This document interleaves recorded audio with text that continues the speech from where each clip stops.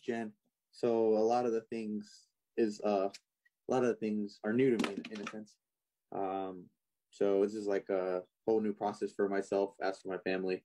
So most of the things that I'm doing is kind of like going online and asking friends that are in law school who have gone through the process and stuff like that. Right now, I guess kind of what I'm mostly focused on, specifically like studying the LSAT, is just trying to get, like, I guess, master it. Normally, as you would say, it's like master each section, and making sure I feel comfortable and understand what I'm doing. And I think that's the process I've been doing to kind of like master it better. Yeah, I get, of course. Yeah, I mean, building the foundation from the beginning is incredibly important, and first gen certainly face some unique challenges. So I'm glad you've got the support now. I'm wondering, are there any particular challenges you're facing at the moment that I could support you on? I was kind of astonished at some of the results that I was getting with like me with not knowing that there were if I give me a moment, if there were like when they were like grouping in and out with voting bills, I got like about probably like about half right, half of them right. So I was like, oh, I didn't know that's what that was called. And then once I knew it was called that and it was like a harder problem, I was like, oh, okay. I mean, kind of like I was kind of surprised. What I'm trying to get to is like, I was kind of surprised at the result I was getting with just like the limited knowledge that I had from like the beginning problems. Yeah, I totally get what you mean. The LSAT plays on so many common misconceptions that we're all prone to making. I made a lot of those same mistakes regarding games like that, with grouping games, conditionality, and such. There's a lot to learn.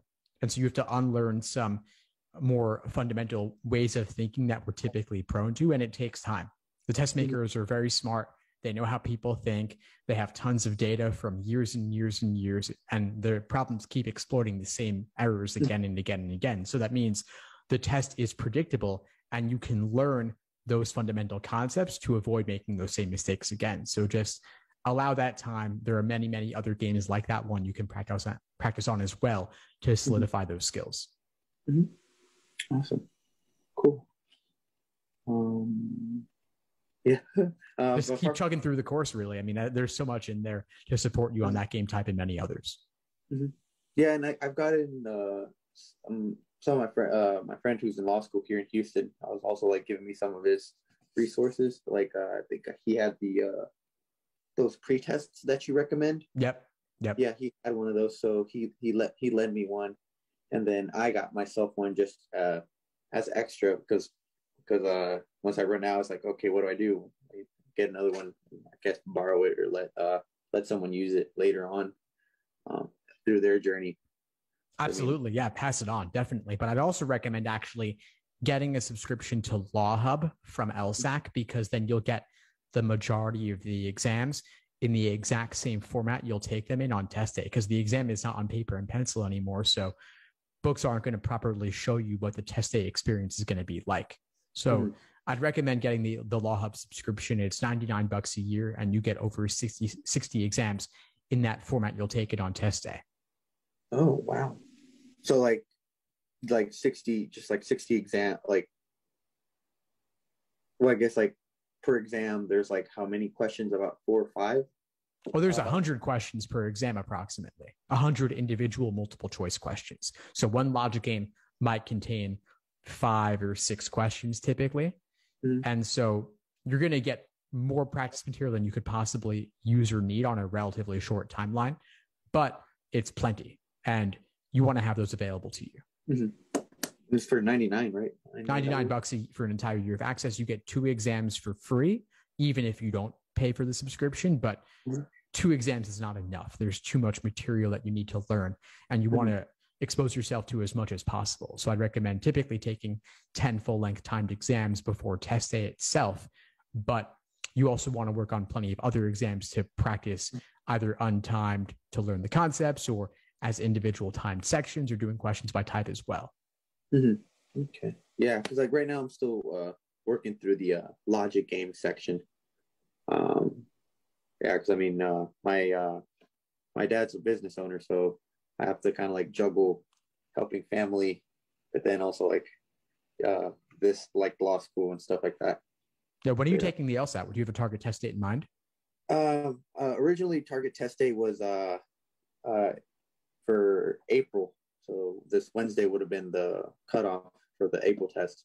But kind of like reflecting back on it and like just like new things that arise with the restaurant.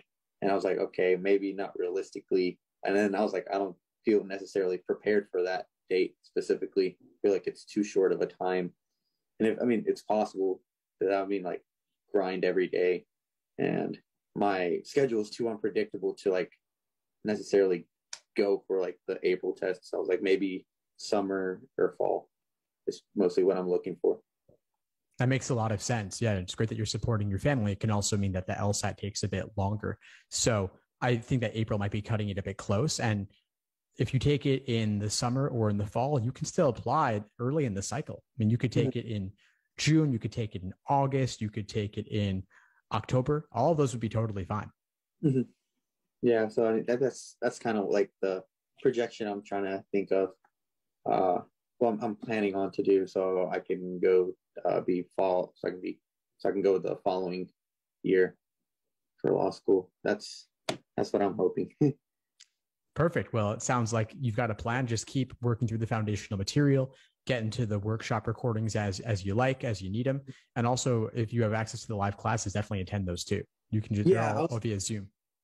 I was going to attend those last week, but then no power, no electricity. Yeah.